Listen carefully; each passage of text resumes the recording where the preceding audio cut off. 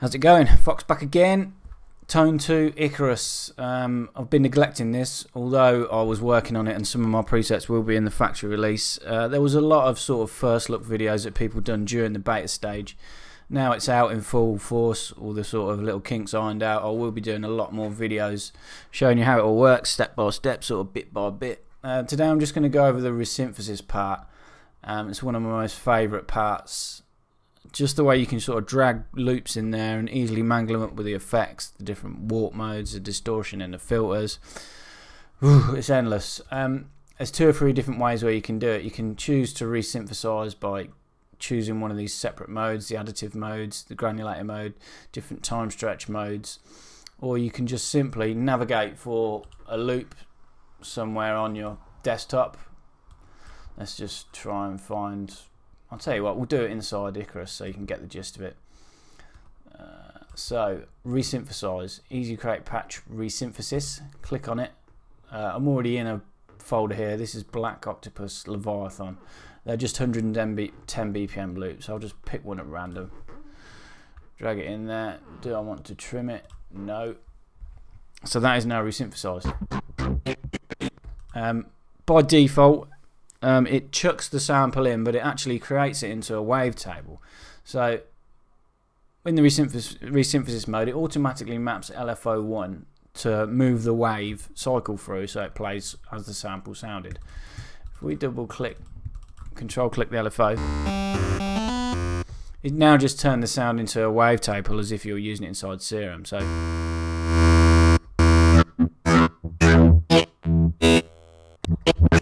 can scan through the different bits as you would in Serum and with a wavetable sweep thing. The way it plays it as a sample, it says its LFO1 is already mapped to this wave. If you turn it to full, keep it on a ramp up, it means it's going to constantly move the wavetable around at a constant speed, playing the sample through. And when it's checked on envelope or BPM on a quarter note, I believe, we set it to BPM. That's now looping through at a quarter, if you get what I mean, like it's taking a bar.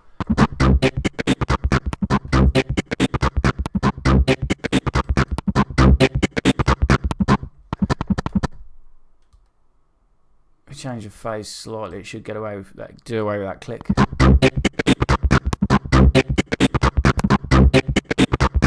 No, that must just be a 0 crossing in the loop. There's nothing we can do about that unless we push the amp envelope out a bit. We'll live with it. Now you've got that sample in there.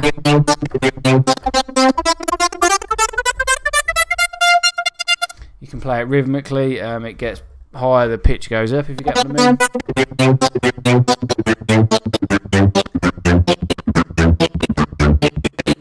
Still plays at exactly the same speed, cycles through at exactly the same speed, but changes the pitch as you play it up, as you would want it to do.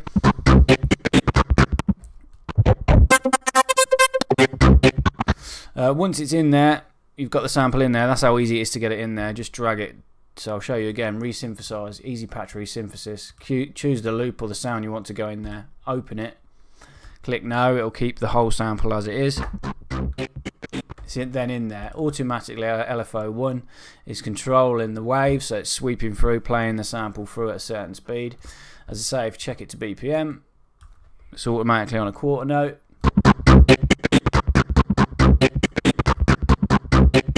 Then you're in there ready to go. Once it's in there, you've got oodles and oodles of capabilities just in this oscillator section alone. You can go from mono mode to choose, well, look at it all, there's different unison modes. Let's try one of these hyper stereo modes. Automatically gives it a load of depth, gives it new voices, spreads them across the spectrum. Turn the limiter on just to stop the clipping.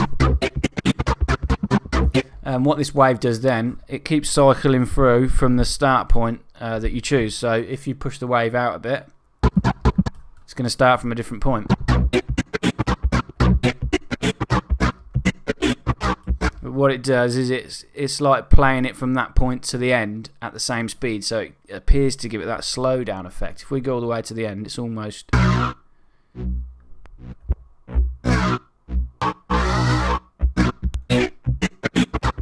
I'll show you later on. You can get some cool effects when you have a beat running and you can play around with that. Once you choose your hyper mode, your unison mode or whatever in the oscillator section, it's already resynthesized, it tells you that. You can choose from all these different warp modes, so many different ones. I mean, let's just try the vocoder to start with.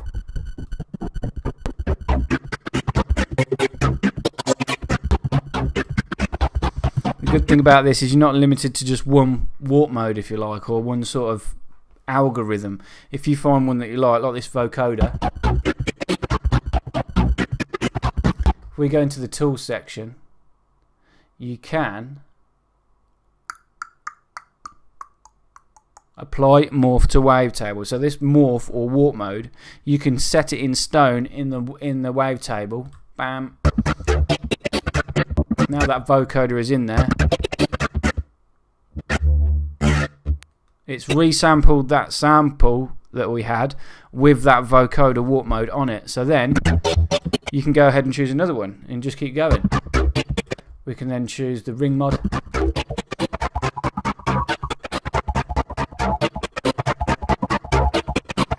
You get a general idea. Right, I'm just going to leave this looping now. I've got a little kick that's sidechained to this, and I'm going to mess around with it and keep choosing a few different warp modes, resampling it, add a filter in there, and get some really rhythmical going. Okay, let's hope this is on the right note. Pitch it down an octave. Bring a delay in there to start with, a multi-tap.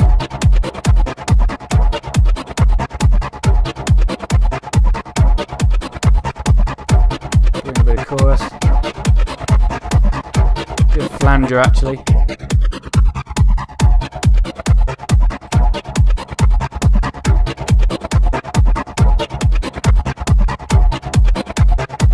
This is just one oscillator, remember.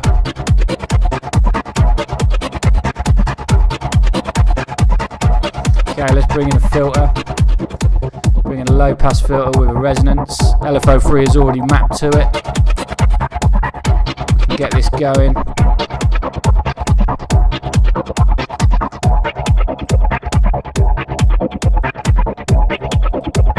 Give us a bit of an acidy feel. We can then put in filter 2. Choose a totally different filter, something like let's try a bandpass 24 digital.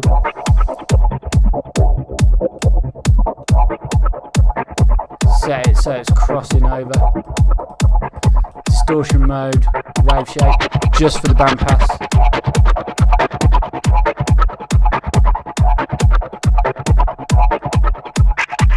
Set these to parallel actually.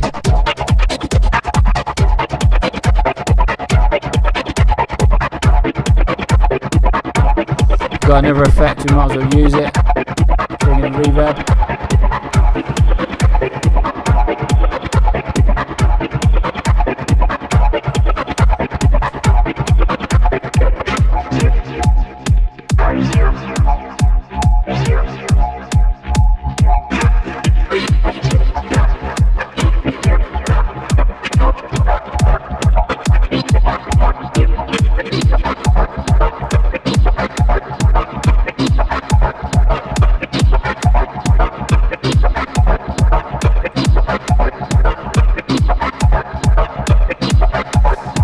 Let's commit this wavetable to the morph and bring another one in.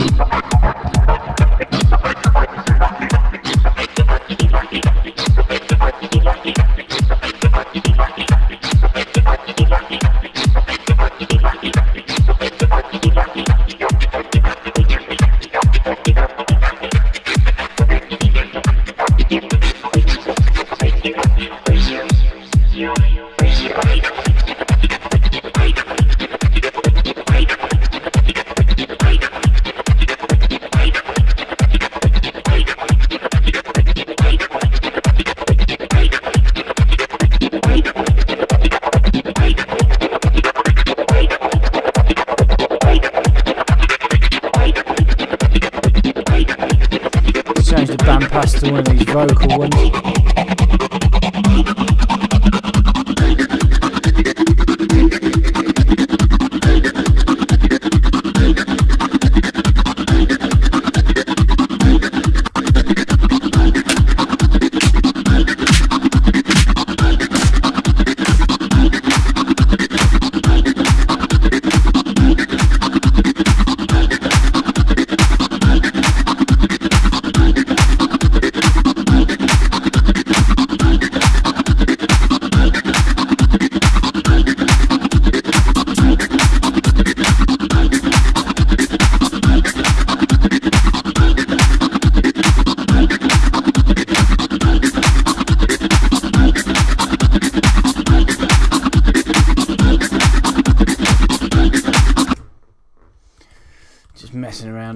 just get some hats in there and a clap.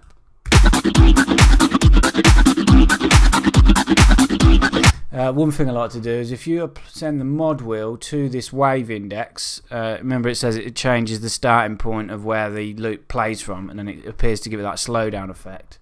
So if we choose wave 1, say it's full, we can play with this while we're going along, then sort of change the rhythm of it.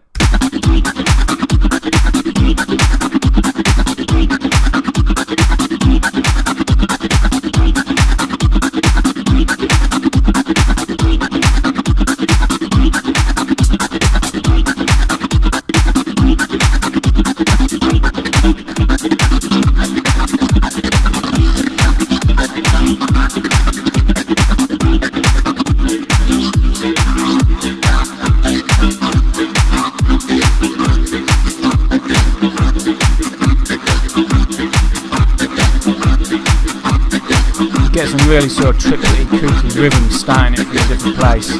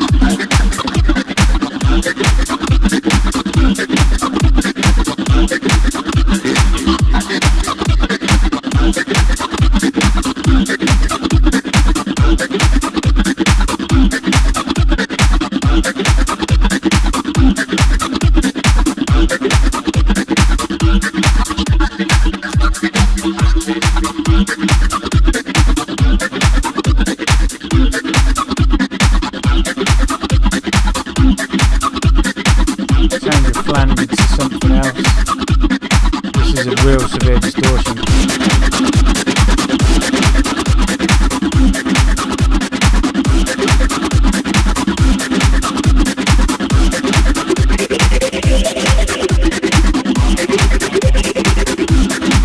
Let's set the step LFO plus to do the resonance of 2.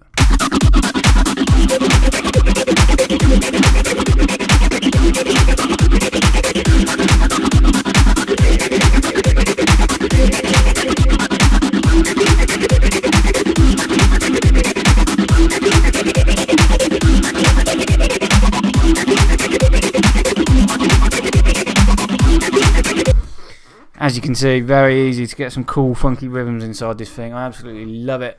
Love it, love it, love it, love it. Let's try and get a little drum groove in there so we can show you what that sounds like as well. I mean, that was more of a vocal loop than a kicky loop. Let's initialize it. Let's resynthesize. With drums, you're better off choosing these sort of time stretch, blocky sort of things. If we go to this PC, F, libraries, D&B samples, breaks. Let's try and get a break in there. Let's get a classic Amen. Amen. Amen deep. Let's try that. I'm not too sure how this is going to work.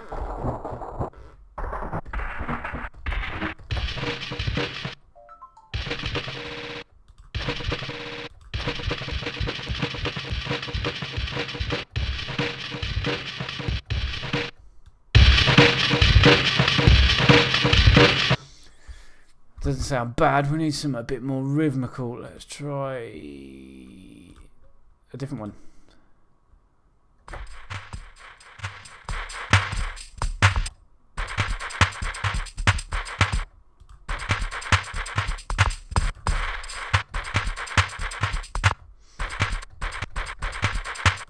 Let's try again. Let's try Resynthesis.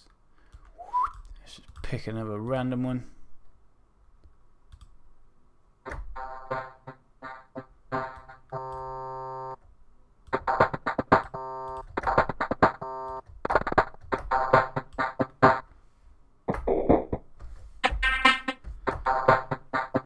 Should have found one that was going to work well for this. Let's try these small blocks. Amen, bitch.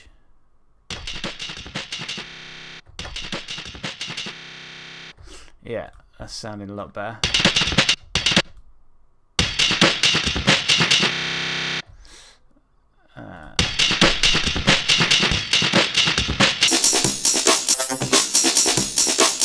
There we go. So we've got a real cool drum groove in there. We'll do the same sort of thing. We'll mess around with it. I'll let it play again.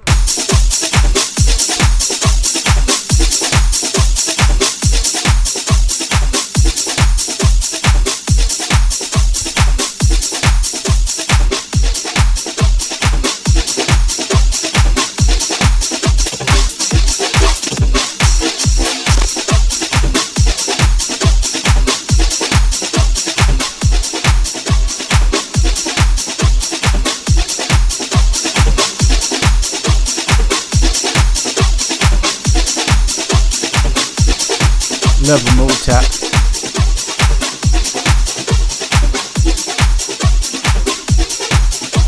Dirty it up a bit with some saturation.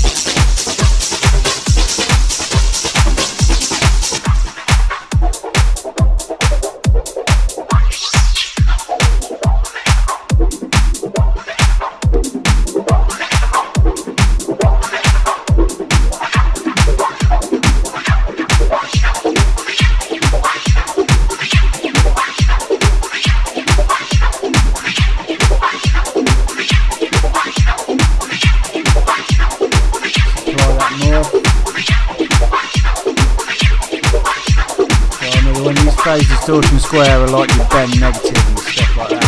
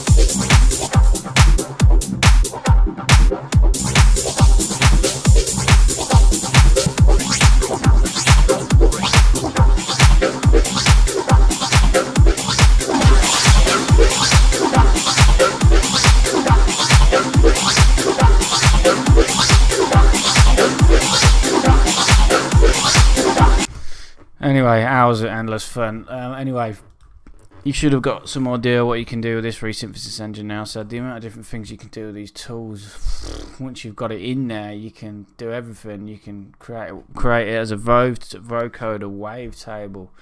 But for generally resynthesizing things, it does an excellent job of taking the incoming audio, keeping it as it is, so you can then totally destroy it.